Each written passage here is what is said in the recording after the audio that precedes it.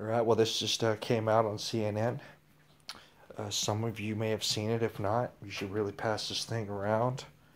Um, but this is Victoria Sharp. She was in the car um, when Lavoy Finicum got murdered by the FBI. And this reporter here was trying to sabotage her and show her this video, which she hadn't seen, and trying to convince her, even though the girl was there and saw the whole thing, that he was reaching for a gun and they were trying to kill him. She sticks by her guns. She says, "Y'all don't know what you're talking about. He didn't deserve it." But what she says right here at the end is pretty important. And what I want to point out to you guys is this was on CNN, and tens of millions of people in America, all people in America and all over the world saw this, and they heard her words, and this is a big deal.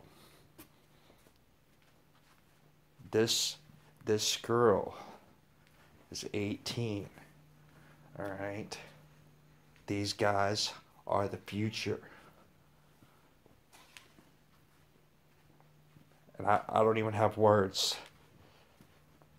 to say how impressed I am with what she says. And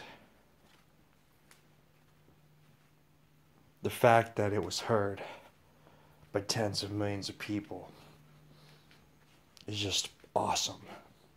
It's just awesome.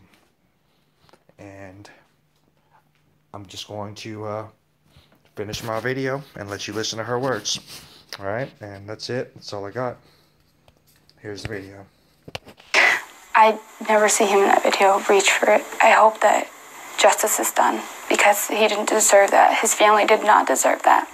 He has 13 kids, 22 grandchildren, and they didn't deserve this. You almost got shot.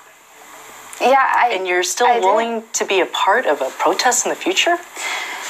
It's worth it. If I lose my life for the future of America, it's worth it.